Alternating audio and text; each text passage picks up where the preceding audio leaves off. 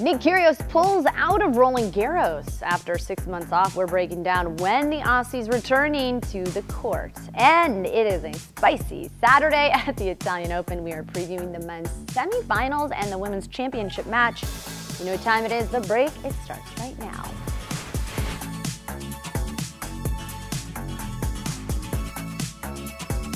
What's up, everyone? Erin Coscarelli here. You are watching The Break, and last spring, Nick Kyrgios was ranked outside of the top 100. A quarterfinal showing, though, at Indian Wells and a successful grass season saw him return to top form. Well, shortly after making the Wimbledon final, he went to the American hard courts where he won his 7th career title at the City Open. Continued success into the fall meant that Nick would crack the top 20.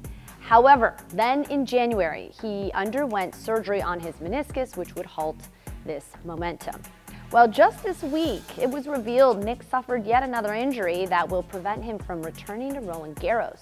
Get this, Kyrgios' agent told the press that he cut the side of his foot during a carjacking that occurred earlier this month. According to police, a man held Nick's mother at gunpoint at his home in Canberra before stealing his Tesla. In the scramble to ensure his mother's safety and eventually aid police in getting the car back, Nick did injure his foot. Good news, it's not a serious injury, but it will delay Kyrgios' return by a few weeks. He did pull out of Roland Garros to heal, and he is planning to make his comeback during the grass season. Nick is currently on the entry list for Stuttgart, and that event begins on June 12th. Well, it is a spicy Saturday in Rome as the men's semifinal matches include some iconic tour rivals. Plus, we're going to be crowning our women's singles championship. So with that, let's get right to it.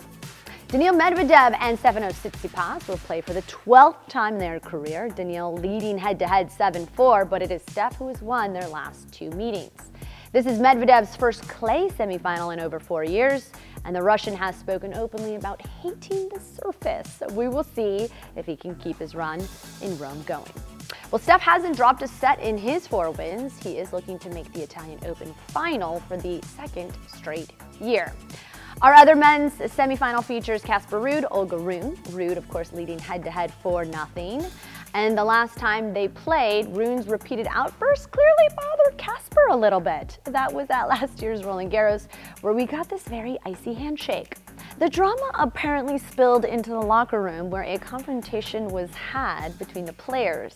Their semi-final match on Saturday will be a fun one to watch.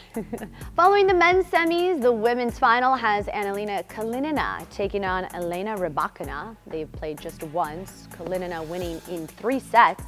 This is Kalinina's first 1,000-level final. She is taking out 3 seeded players on her way to the championship match. She came into Rome on a 4-match losing streak, but did find her form to get a chance to compete for her first career title.